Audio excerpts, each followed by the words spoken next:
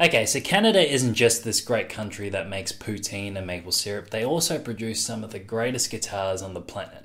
Okay, that might be a little bit of an overstatement, but they do make some beautiful guitars. And a lot of Australians don't really associate the Great White North with great guitars. When we think of North American guitars here in Australia, we tend to think of the big three: Martin guitars, Taylor guitars, and Gibson guitars. But I think that's going to change because over the last few years, Canadian guitars like Seagull guitars have been making their way into the Australian market.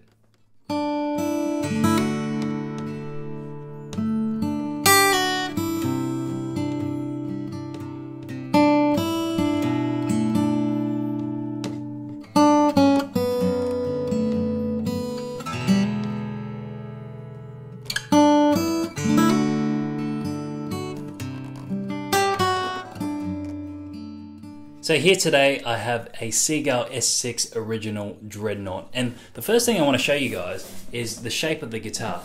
It is a Dreadnought guitar, but it's not your typical Dreadnought shape. It's got a very unique look from the headstock to the body itself. And just for comparison's sake, I'm going to bring over my Ferk Grand Auditorium, and just looking at it on camera, oops, sorry, I just bumped it there. The Grand Auditorium looks bigger than the Dreadnought, and that's something that a lot of Canadian guitars are known for. Now, Larrivee guitars, Godin guitars, Simon and Patrick guitars build these Dreadnought shapes that are not your typical Dreadnought. When you think of Dreadnought guitars, you think of the big booming sound that country pickers play, country bluegrass players, country blues players, typically very suitable for people that strum very big with a flat pick.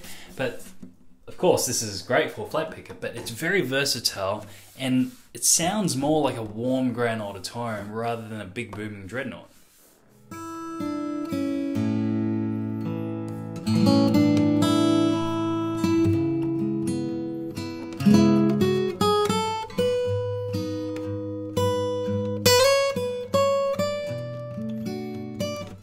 Okay, so I could rave on about how great the guitar is and how gorgeous it is and how great Canadian guitars are, but the bottom line is, why would you choose a guitar from a relatively unknown brand in Australia over your Martins, Cole Clarks, Maitons, Taylors, Gibsons, even your Yamahas or Fenders? Well, three reasons for me. These are the top three reasons. Well, firstly, it is so versatile, okay? And if you're talking about versatility as a musician, if you're a traveling musician, a performing musician, whether you're semi-professional or full-time, you don't really want to be carrying 5 guitars for different purposes, So having a guitar like this, you can pick it up and know that it's going to speak to you. It's going to produce, whether you're playing bluegrass, you're using a flat pick, you're playing fingerstyle, you're playing ballads, you're even playing fast folk songs, or your rockabilly, or banjo style music. It's just going to produce, and it's just going to get a sound that you can be really proud of, both unplugged with microphones like this or plugged in. Of course, you can get a pickup version of this. The version I have here today in my studio is unplugged. The next reason is longevity, or durability over a long period of time.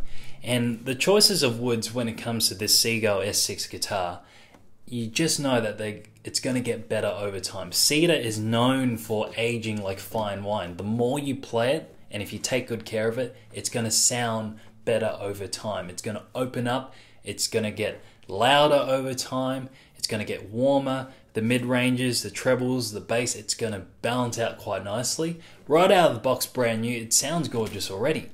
So if it sounds great now, then imagine what it's going to sound like in 5, 10, 15, even 20 years when you've done thousands of gigs and record lots of videos.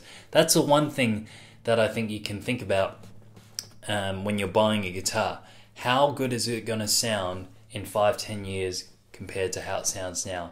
And this Seagull guitars, with the Canadian woods, we know that Canadian wood choices from cedar to cherry wood and rosewood, they're just known for aging like fine wine.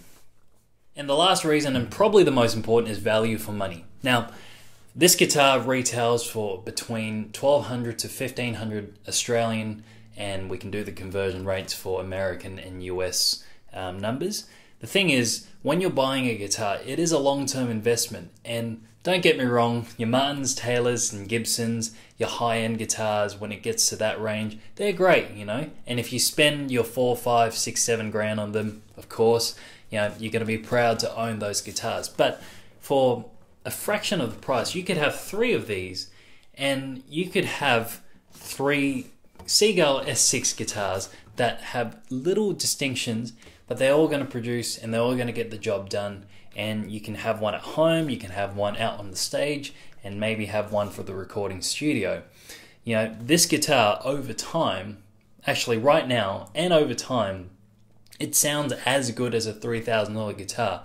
You know, of course, a trained musician might look at it and you might really put your ears up against the guitar and go, oh, you know, that $5,000 Martin, it sounds a little bit, you know, it's just got a little bit more deep end and high end. But in reality, when you're playing for your fans and your listeners, they're not going to tell the difference. You know, the music is in your fingers, it's not in the guitar. You know, as much as we want the guitar to be the magic, it comes with your hands. So when you're spending $1,500 on a guitar that sounds as good as a $3,000, $4,000, $5,000 guitar, I think you can be really, really happy with your choice when you walk out the store and know that you've spent your money very well.